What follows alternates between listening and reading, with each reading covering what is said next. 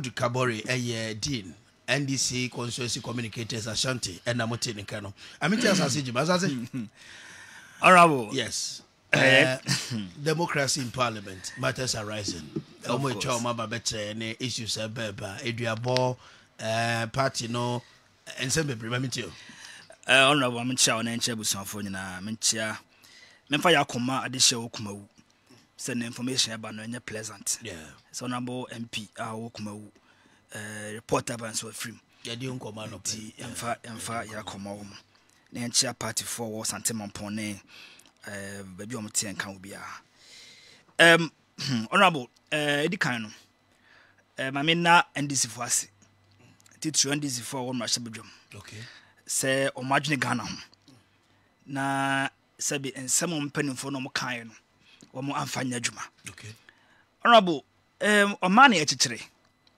Inti say o man penny Kessben at the constitution year juma article 78(2). Man the kwan say otimi eji ministers a ono be di juma. Na what you want de aba. Na party be say constitution e di ye adwuma no me ma ne MPs o mo ne hyemra protect mra no momfanya adwuma me anka will be very surprised if the NDC MPs had listened to woman penifo a o mo ka che o mo se ma mo approve o man penny ministers no. How do you even think about it say a Greek minister o man penny di aba me anyintum trade minister o man penny di aba me anyintum. I mean, how on earth can a political party in penny focus your MP say Mungo said you man fentia Ghana bang? That's a Ghana.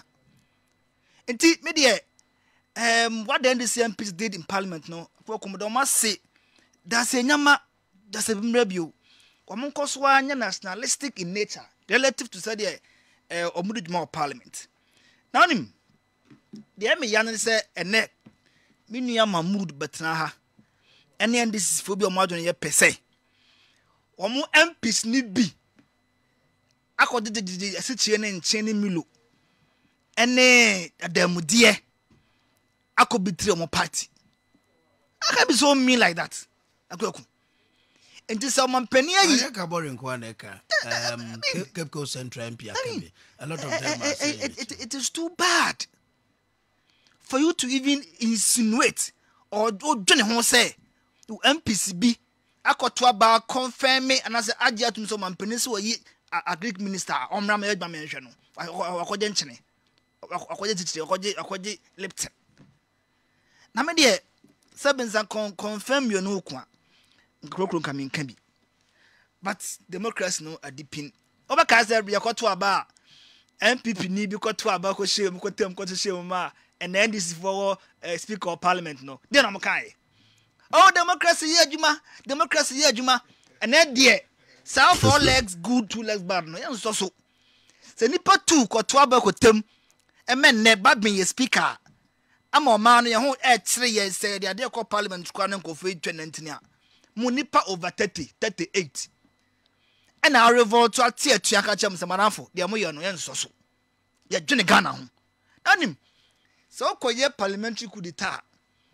Editia a bulwark like Henadusu, any Muntaka, any NDC in for Parliament, or Matsan Wache, Okwesa Kuwait on Parliament. Massa, we cross and near my banokra, we cross. Now it tells me 2 things. One, Obakasa to force an Equia press confab press conference before the voting came on. Our goose were confident. Say, or Nekokos Nedin Komo, and they are going to vote on block. Or much and some for there are 2 hours over your own penny at there. I know parliament no. It's a vote of no confidence. I want to force an incrophone. 2. When him said before you can contest as MP, our party will take it so no. The general secretary of that party has to endorse your form. And sana easy for crime or concert contesting on your party's ticket. So for instance, Ekotwaba near your prime minister. Obia no okwedina MPP ticket to be an was a kodua JFK. He endorsing the same part when you candidates don't back for the party. So say we MP. na o party for say and our party general secretary and our chairman omako share say montonko say ya with all the whips available now to tell the ya e just say o party mpanimfo a onum edi mo nim me kire fifi kote ne general mosquito no mu fa buo mu so me nipa kra. So it's also a vote of no confidence in the NDC's national leadership. Until things fall apart, the center cannot hold. The NDC MPs have rejected to force him and positions. Clear, just say, man, for them, we are voting our conscience, and that was what they did. Now, you see, me personally, I don't want a weak NDC.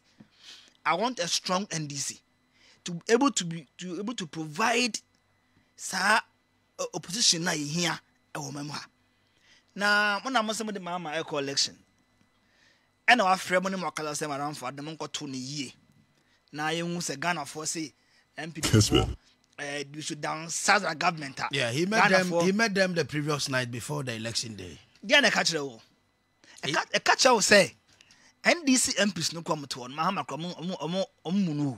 But he made an appeal nti enyenhye so opa mo chew e no manti. That be want me kran sha wo mo. E kasa.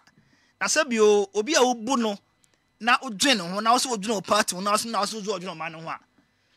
O potential flag grab kasa kire mo no mahia apama chew. It's not nanim nyina obi asabi onyaron go besu nsam mesem mo ame. Omo amuwa na wo ho na ho. Ta na omo ka. Omomuao fifi kwota be ka omomuao no atofo se be ka omomuao no enti NDC MPs no go no amana so parliament no they are voting their conscience, they are voting on the national interest. Unim me NDC omamye hu say omunye political party we say ya say omo inform hom rega na for so omo ye credible political party and I say so omo so unim enchaye and omo call parliament omo call court ekodigu ye na omo national chairman beka Ghana for say abono nko court no call no ono omuni adanse e man this for beka chem say inte koto aba na even you can't even protect our vote there you be hwe hu ye no ye 1 2 enche and omo beka Ghana for say abana ya 2 years this for we in 2020 no omo agents na bon. So okay, and this was said by Mahama himself. Former President Mahama said, "Wa bono 2024, my polling station." He said it at the Gyimah. Yes. Akuoko, honorable. But it's honest. So unimo how? So unimo how? If you can't collect figures, so your NDC chairman. Sometimes you have to be honest. NDC chairman na ye obi a polling station. Niya mo skase fafa competent person. Na ba ko fa we gire no wo fa asefo no abusuafo a omudimi nturo omudi kura so omonko gina honko enko ye polling agents. What are you doing to your own party? Akuoko, I hold something say unim how rigorous are ye dey from to become agents. Kamahama nko ndi o matam sa. I'm telling you. If the NDC ain't me some of the lawyers echo that will be 2024. No, 2020 come years adian. No can be. Yes. And to the lawyers are quite now also among here Kumasia as redna community redna coalition no. How many never? And never jam na never. Into amuso omabon. Masa, maintain NDC spend the time to even train their agents. Munya nunwe ya godna say parliament mamon to me Akufa and Crawford. No man enkolap nesa. And the woman is the formula for women and no even the antidote and I say solution to agents are monocrano attire.